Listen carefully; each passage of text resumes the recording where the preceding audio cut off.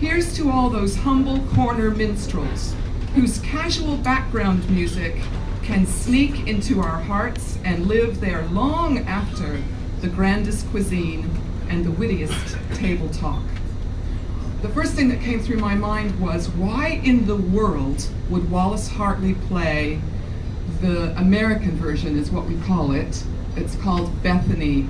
I'm going to refer to it most of the time as Bethany from here on out, and please don't be confused with the Scott Joplin piece from that. The name of this hymn was called Bethany, Nearer My God to Thee.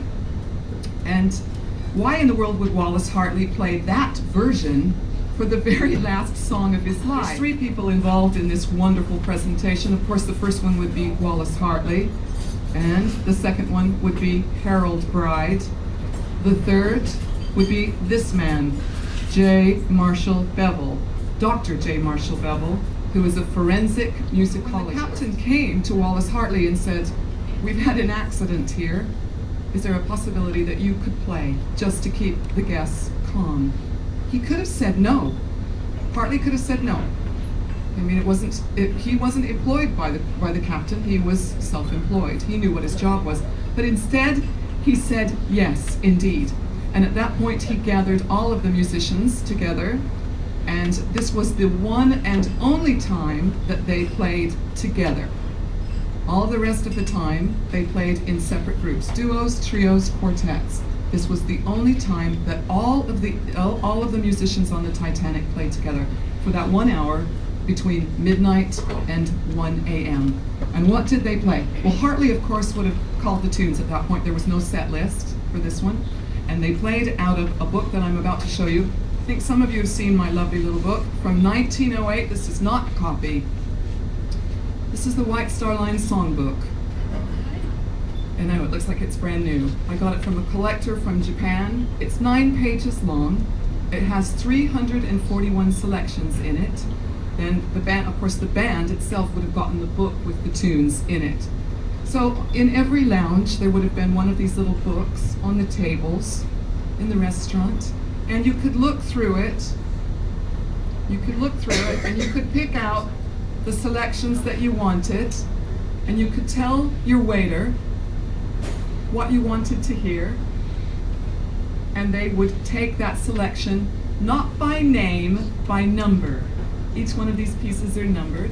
So you would say that you wanted to hear Barcarolle, and instead the waiter would come up and say they want to hear number 37. So what did they play? They played upbeat melodies, waltzes. Now again, just like I do every night, I kind of gauge the crowd. So they kept it lively and happy for that first hour, and they stayed in the first class lounge for that first hour. About 1 o'clock, most of the guests had moved out of the first class lounge and up onto the boat deck. And Wallace Hartley could have said, okay, we're done, but he didn't. He took them out, up the grand staircase, and out that first door, and they played out on the boat deck for the next hour and 16 minutes. I'm going to say something, I'm going to say it twice. He was the son of a Methodist choir master at the church in Combe. He was the son of a Methodist choir master. It's very important that you remember that. There were 2 wireless Marconi operators, Phillips and Bride, and they both got off, but one of them didn't make it, and the other one did. The one that lived was Harold Bride, and he'd been a ship's wireless operator for years and was very, very good with the demanding details of his job. What was his job? To listen. He had to be able to listen exactly to what was coming through that line. So he had very, very good hearing. He was picked up on the Carpathia, and this is such a great story. He went right from being picked up on the Carpathia, I don't know how he did it, if he crawled or hobbled or something, up onto the bridge, reported to the captain and said, of the Carpathia, and said, I know you're swamped in the wireless room here on the ship. I would be more than happy to go in and help. The captain took one look at him and said, man, get down to the medical. Get your feet taken care of. His feet were totally frozen, totally frozen. And he went down to medical, got his feet all wrapped up, and then he went directly to the Marconi office, to the wireless office from there, and he stayed there. This is important. He stayed there for the entire rest of the voyage, sending out hundreds of messages from the Carpathia to New York for them to get the information. I'm telling you this because he did not leave that office. He stayed there, and he was not influenced by what the other survivors were saying. And so he wasn't listening to the gossip, he wasn't participating in the conversations, he was staying in that office, focusing on his job. Now, as soon as the Carpathia landed in New York, he was taken off. He had to be carried off, as you can see here, finally with his poor feet wrapped up. He had to be carried off, and he was taken directly into an interview with the New York Times. It's like, can we stop and get a hamburger or something? No, they took him right into the New York Times interview. There's been a lot of stories about that. And one of the first questions he was asked, because of course the New York Times had heard about this band that had played on, that had not stopped. And so they were wondering, what was it? The question was, what was the last song that the band played? Because remember, Harold Bride caught the last boat. And here's what he said. At that point, they were playing a ragtime tune. This is 2 a.m. When I climbed up onto the officers' quarters, the roof, to assist with the efforts being focused on Collapsible B. However, then the ragtime selection ended. I then heard them begin to play another song, Autumn. And you know the thing that's so wonderful is every single day, as fanatics do, I'm always looking for more information. And just today, I was reading an article, and Wallace Hartley always finished every evening with Song of Autumn because it was such a very popular piece of music. So when Harold Bride said, yes, he was playing Autumn. Now he stuck to this. He stuck to this. He said, even though hundreds and hundreds of the passengers said that the last song that was played was Nearer My God to Thee, he swore up and down until the day that he died that it was not that piece of music. It was Song of Autumn.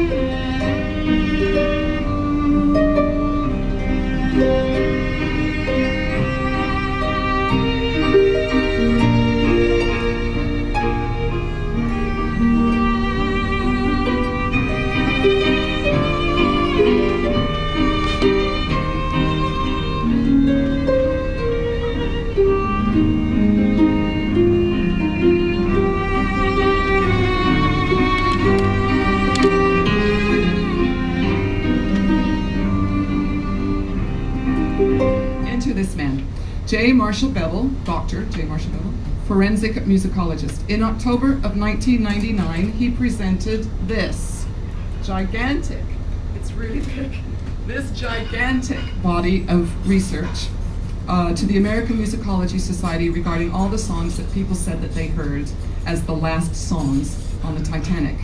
Now, he used computer analysis by taking each one of the pieces, each one of the 4 pieces, this is so cool, and digitally structuring it and then overlaying each one. And he was able to determine how closely they matched to each other, right, or didn't match to each other. So the pieces that he was most focused on, of course, were Song of Autumn and this Bethany version of Nearer My God to Thee that all of the guests were saying that was what they heard. So again, there were 4 pieces. Song of Autumn, Bethany, the English version of Nearer My God to Thee, which really, I mean, Hartley was an Englishman, so you would have thought that maybe he would have played the English version of it. It's called Horbury, by the way. And the other version of Nearer My God to Thee, which was called Proprio Dio, written by none other than Arthur Sullivan of Gilbert and Sullivan. You believe this? So in the middle of writing all those clever little comedic ditties, he writes this beautiful hymn, Nearer My God to Thee, which we call Proprio Dio. Harold Bride was trying to get into the last lifeboat at 2:10 when he heard the band first play a ragtime song and then go into Autumn. That song lasts about 4.5 minutes with all the repeats, which would have explained why he heard them still playing it when he was swept off the deck and into the water at 2:14. Now there were roughly 2 minutes left when Bride was underwater. He was fighting for his life. He went off the deck, he went under Collapsible B, and he was trying to get out from underneath Collapsible B and get up on top of it. I don't really think he would have been listening to whatever music was being played at that moment.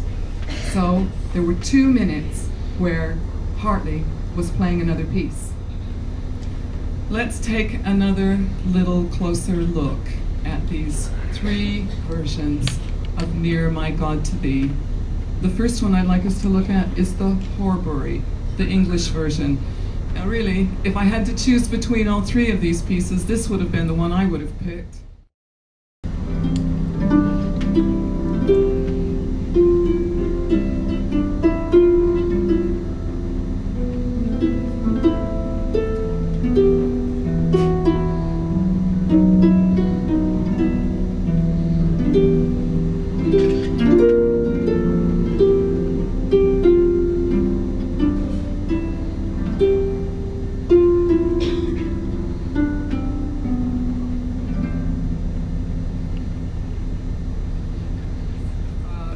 First-class passengers, Americans and British, this was something that they would have known. They knew this song very well.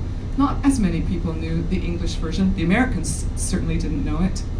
So it was no surprise that this one gained so much popularity. You see, there's 7 versions of the movie Titanic, and not one single one of them got it right. This version, the Bethany version of it, because that was the piece that they believed that was the last song. I think you all know it.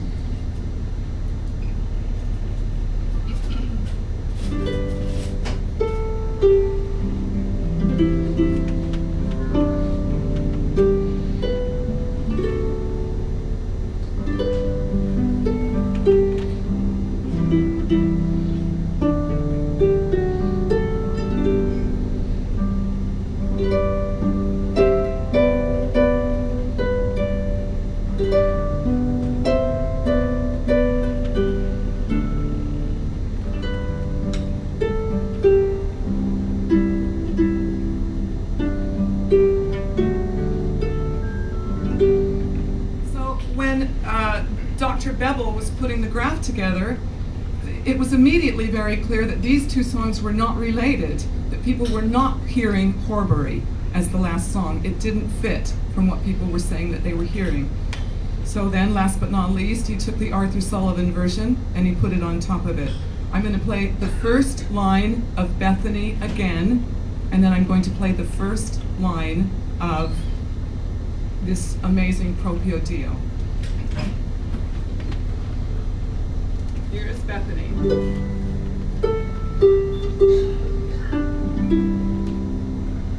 Here's Proprio Dio.